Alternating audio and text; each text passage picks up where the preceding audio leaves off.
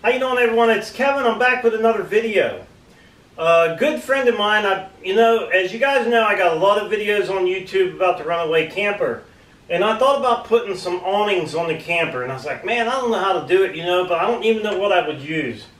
And then my old buddy here, Hack61, came up with an idea. He says, hey, why don't you order some of them sunroof visor shields? So this would be a water shield for like a sunroof. So I got on eBay and I started looking up. I got a 31-inch window, and the only one I could get was a 35-inch. And I think these things are going to turn out really great. And I do want to tell you, Hatch, thanks for the idea. And I let you guys know I do pay attention when you're leaving me comments. Comments mean a lot to me, so keep them coming. Well, anyhow, I picked up 2 of these. I'm going to go ahead and get them mounted on the camper. I do think this is going to make a good addition, especially if we have a light drizzle or something like that. We can still keep the window open on the camper because, man, like I said, you need air in these little campers. Without air, you can't breathe. And so if we get this thing mounted on here, I think it's going to be pretty cool and keep some of the rain off of us and let us get some air. So let's get to putting these things on. Let's see how it goes. Okay, what we did to get started was I had my wife hold these up here just about the height of that window. We want to make sure this piece here is against that wall. So I don't want it up on here because then it's not going to get a good seal. So we want it up here. And she held it into place about so. And what I did is I made a mark here on this one side.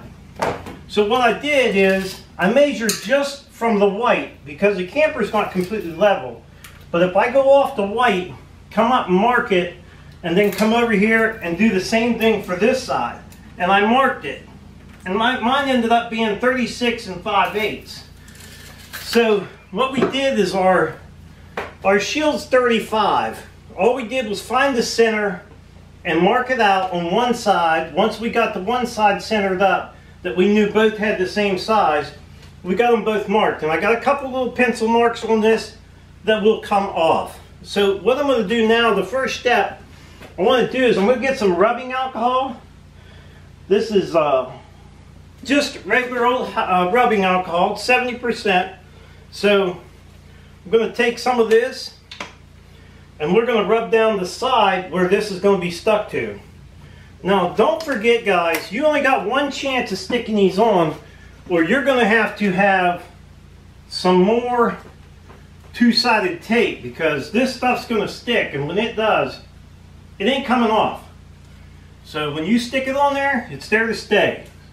So you're going to have a little bit of help getting it on and make sure it's on straight. So I got a little bit of rubbing alcohol, cleaned that off good, and that's just in case there'd be a little bit of oil from your fingers or wax from where you waxed it. And I have waxed this camper, so I don't want none of that on there. That's going to keep it from sticking. So now I'll just go ahead, get my shield here. I'll tell you what, we'll turn that camera off and we'll get my wife to give me a hand here. Okay. Alright, we got that stuck back on there pretty good now. It seems like we had to hold it in place for a little while to get the glue to stick good. Now, we got our fingers all over this, and I'm going to put a small bead of clear silicone around the top of this thing because I don't want no leaks. That's the whole reason we're putting it on there. So I just put a little bit of alcohol on the rag, and then I'm going to go right up through this crack right here, and that's where we want to put our silicone. So we'll go right around there. Then we'll take the dry part of our rag and dry it off good.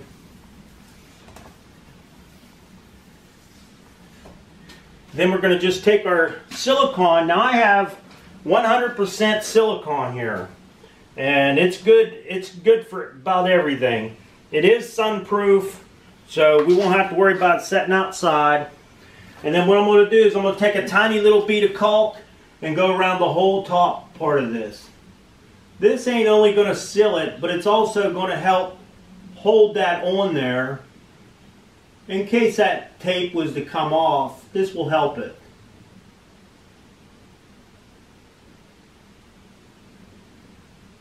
So we're just going to go right on along here. Nice little bead of silicone.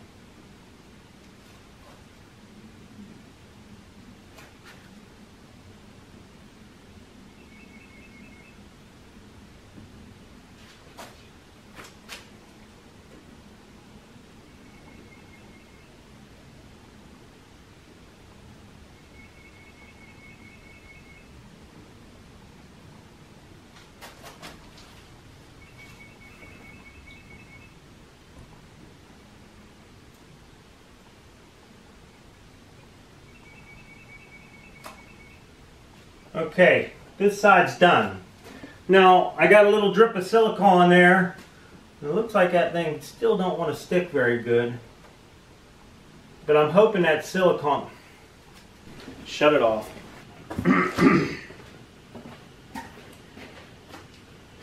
Alright guys, we had a bit of problem with the tape. The two-sided tape would not stick to the camper. Now, I know at one time I did wax this, but I rubbed it down with rubbing alcohol. So, I was thinking, when I lay these up on here, there's a slight little bow in the top of this. It's not very big, but I thought it would stick back. Now, I went and got some new 3M two-sided sticky tape. What I'm going to do is I'm going to go ahead and wash this again, but I'm going to darken up my little pencil marks here where I need this thing to go so I don't wash them off. Now, not everything works exactly how it's planned, and as you can see, that did not work, and I wasn't happy with it. So I went in and I got some automotive 3M two-sided sticky tape. I'm going to try it again. But this time I'm going to wash it with soapy water. I'm going to dry it with regular paper towels. I'll rinse it off and I'll dry it with regular paper towels, and then I'll use a little bit of rubbing alcohol, and hopefully I got it all off and this will stick it. Now, if it doesn't stick, which I don't know, I thought that was pretty good tape that was on there. If it doesn't stick, I'm going to screw them to the camper. I have some stainless steel screws, the same ones that I used inside for the switch box. So I bought all stainless steel screws. I bought boxes of them, so I have a few extra. And what I'm going to do is I'm going to go ahead and put a couple screws in there to hold it down. And then we'll do our bead of silicone over the top of it. So right now, I'm just going to go ahead and wash this thing up.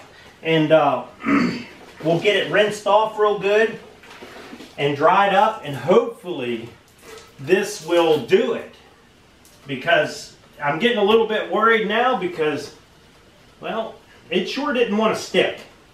So we're going to use some good, this is Dawn dish liquid we're using, so hopefully it'll work. And then we're going to get this rinsed off and cleaned up.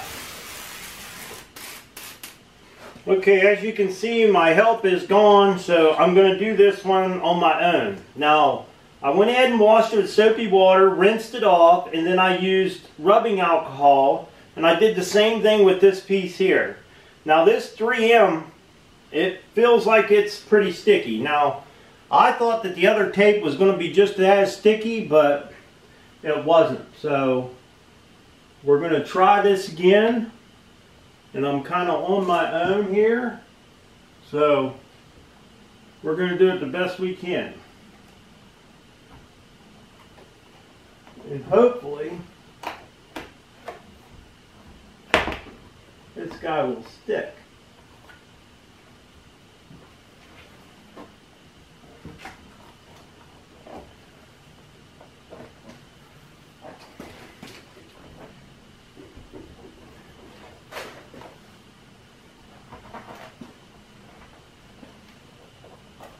That sure feels a lot better than what I had.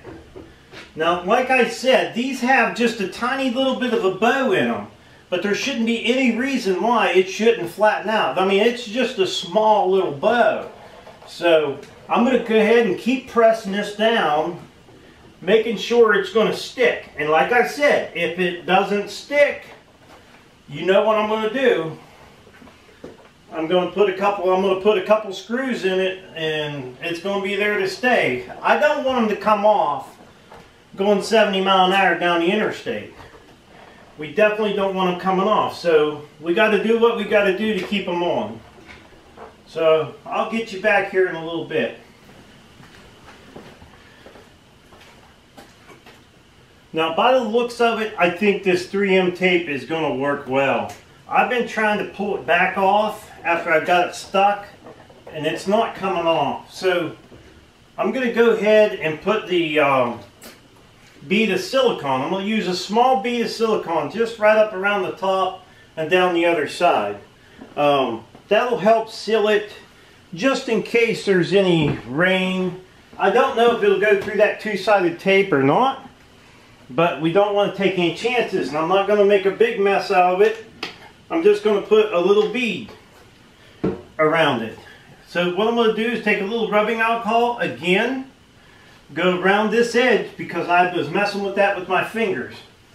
And I don't know if there'd be any oil on my fingers, but I sure don't want it to not stick. So I'm going to go around it. And I am really happy that I didn't have to drill any more holes in my camper. You know how I am about drilling the holes. I don't like doing it, but if I have to, I will. It is my camper. So you do with yours whatever you want, and I'll do with mine whatever I want. But we're just going to go ahead and put a little bead of silicone around this. A nice little tiny. Now this is 100% silicone.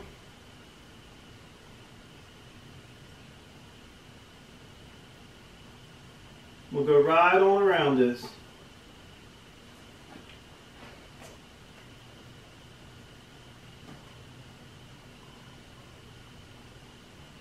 And this will also help hold it on there too. The silicone will. It's almost like a glue itself. Okay, there's just a tiny little bead we put of silicone all the way around it, and it's clear, so it's going to be hard to see it anyhow. And that should seal it up real good and keep any water from leaking.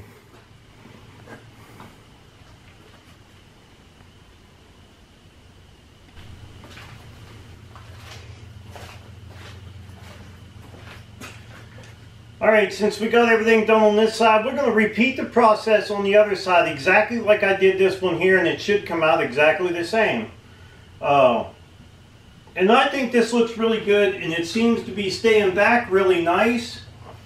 So once that silicone dries on there, it's going to be just like glue too, so it's going to help hold it on. If I thought it would come off, I would put a couple screws in it. But from what I can see right now, these actually are supposed to ride on top of a car, so they should be fine. So we're going to go ahead and get the other side done.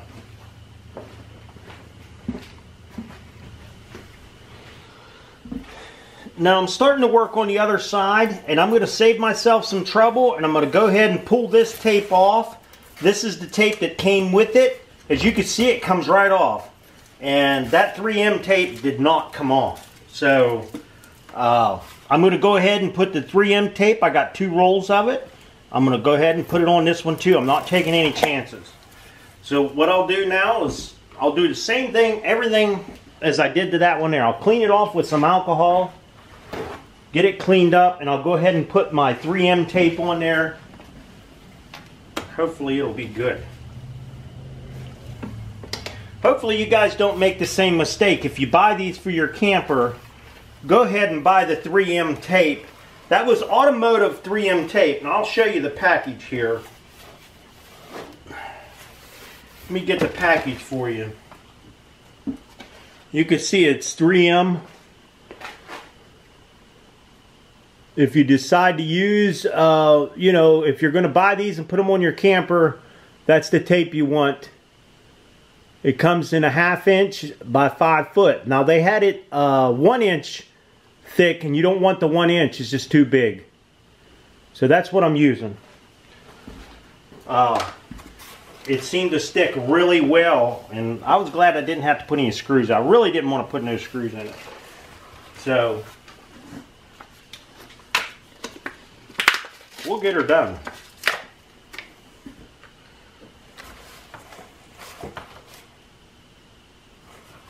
And this, when I'm putting it on, I go completely around it.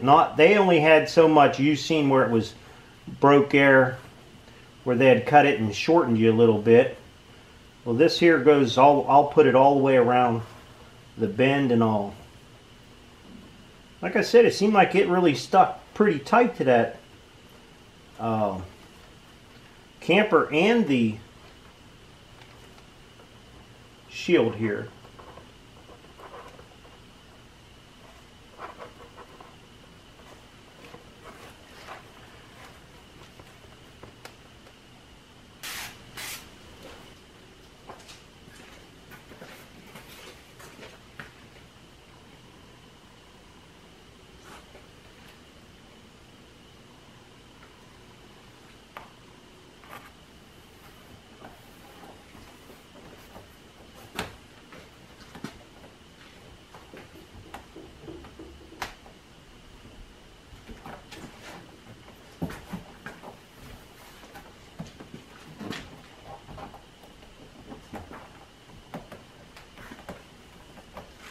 Now this one went on about 100% easier because I learned from the other side, doing the other side. This went on a lot better. So definitely do what I did. Clean it off with some soapy water. Rinse it off with clean water. Rub it down with alcohol. And the same way with this piece here when you put your 3M tape on there. Don't trust that tape that comes on them. I don't think it's good tape. As you seen the last one, it just came right back off, so, and I'm not going to put up with that. So we're going to get this one pressed on and get some silicone on it, and this project will be done.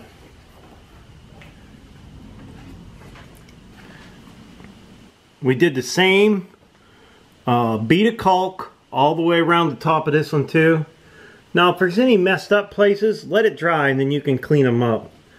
But we got this one all done, and I do believe they look nice.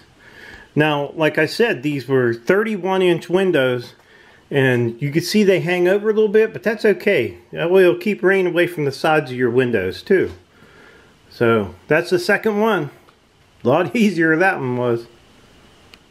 Well, this project's finished up, and I do want to tell Hatch61, thanks for the idea. He's the one who gave me the idea. I mentioned putting awnings on it, and I think this was a great idea. He said, you know, what about the sunroof protectors there? You know, they got visors for your sunroof, and I was like, man, that's a good idea. So I went ahead and picked these up. Now, Hatch, he's got a good channel. If you guys haven't been out there to check out his channel, he does a lot of reviews and stuff on survival stuff, which is really interesting to me. So check out his channel. Now these visors, in case anybody wants to know, I picked them up off of eBay. I think I paid $24, $25 a piece. Cost me about 50 bucks for them. And then I bought the two-sided tape, which is probably around $5 a roll. I don't think it's that expensive. I think it was okay. It was a fair price for what I paid. And I do like them to keep the, you know, the rain from hitting the window. Like to tell everybody, thanks for watching. Don't forget to subscribe. Leave me thumbs up, thumbs down, or a comment if you'd like. Till next time.